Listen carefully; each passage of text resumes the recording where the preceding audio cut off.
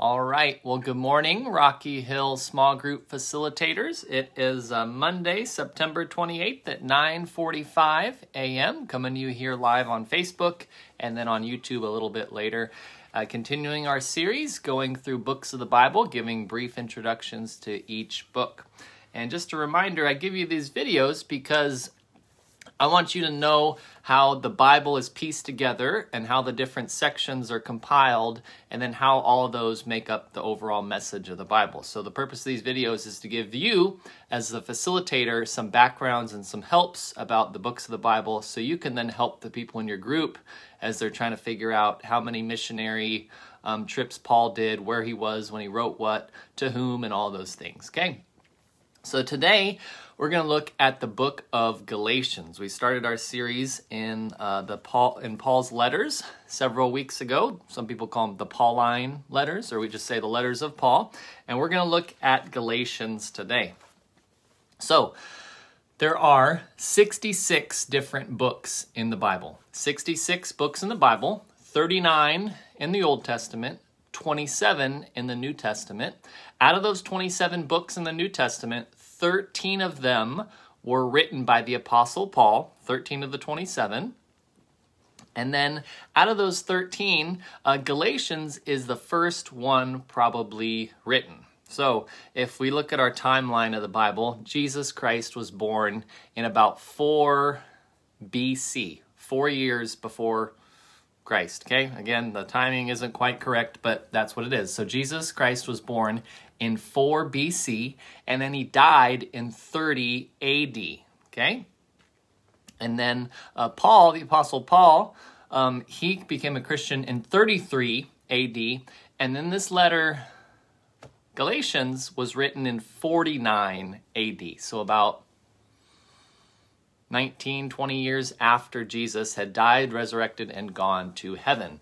But it is the first of Paul's letters to be written, and probably the first New Testament letter written. Out of those 27 books in the New Testament, the book of Galatians and the book of James are probably the first two to be written. A lot of people think, we commonly think, and it makes sense, the Gospels were all written first, and then all the letters got pulled out of the Gospels and written. But in fact, Galatians and James were some of the first to be written, and then 1st and 2nd Thessalonians shortly later. And then the Gospels, they didn't get written. Matthew, Mark, and Luke, those were written in about the middle 60s. Galatians and James were written in 49 or 50 AD. So this is really early on in our Bible, and that's how things come together. And so the Apostle Paul, he made 3 different missionary journeys. And if you read the book of Acts, the second half of the book of Acts covers all 3 of those missionary journeys. And so Paul takes this first missionary journey and he travels through this area called South Galatia, through Galatia in the south. And then in between his first and second missionary journey, he writes this letter back to the Galatians, okay? So there's 2 views on the date of the book of Galatians. Some people would say the early date, like I'm sharing. Other people would say that it was written later because they believe Paul went to a different Galatia. There's 2 Galatias in the Bible, which makes it even more difficult to study. But there's a South Galatia and a North Galatia. Paul goes through South Galatia on his first missionary journey. And then on his second missionary journey, he goes through North Galatia. So, most likely, he wrote to the believers in South Galatia, which he went to first, and that's why we picked the early date, because he couldn't have written to North Galatia because he hadn't gone there yet. Okay, so again, if you have a good study Bible, it'll probably lay out those 2 views, or if you have a commentary, it might just talk about those. But most people, I think, now take the early date, South Galatia early date. So Galatians, a fantastic, amazing book. When I've worked with small group facilitators in the past, usually Galatians is one book I try to encourage all the groups to cover at one time.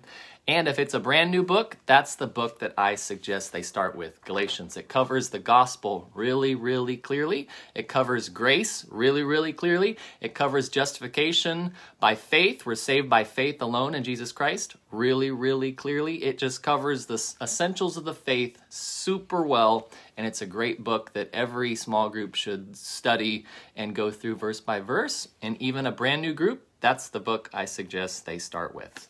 It's 6 chapters. First 3 chapters talk about following God's law, and the last 3 chapters talk about following, God's Son and God's Holy Spirit. So it kind of introduces the law and the purpose and how it was fulfilled, and then now how we live out that through the Son and the Holy Spirit as Christians.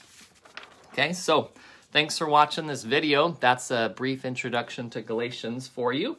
And we've been going through this book by Karen Lee Thorpe, How to Ask Great Questions. I want to read to you a small section in here that I really like. She says that there are 10 tips for asking great questions in your small group. And as a small group facilitator, that's your job, is to get people to read the Bible and then ask them questions to get them to talk about it.